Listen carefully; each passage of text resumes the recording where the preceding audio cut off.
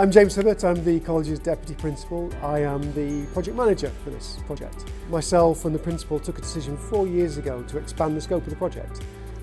It was always a partnership between ourselves and the local authority, Brighton and Hove City Council, and largely it was about restoring what was the council's redundant nursery back into more of a publicly accessible space.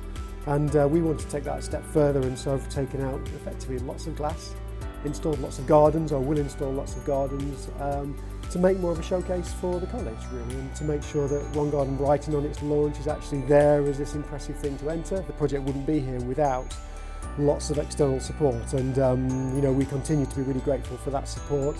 And I think the college has certainly punched above its weight really, in the sense of the money it's got from the local enterprise partnerships. Specifically for this project, Coast to Capital, who've been really generous in supporting not necessarily the aspects of One Garden Brighton, but our educational facility here on site. So they've allowed effectively this site to be brought forward, so a lot of the demolition work, etc., and a lot of the ground clearance work, the relocation of this greenhouse that we stood in now, the build of our new classrooms, toilet block, entire campus area, largely is being funded by Coast to Capital LEP. We're putting some of our own money into it, it's fair to say, and this remains a real strategic priority for the college. And the remainder of the money comes from the Heritage Lottery Fund, and that's it's really significant because this is a heritage asset.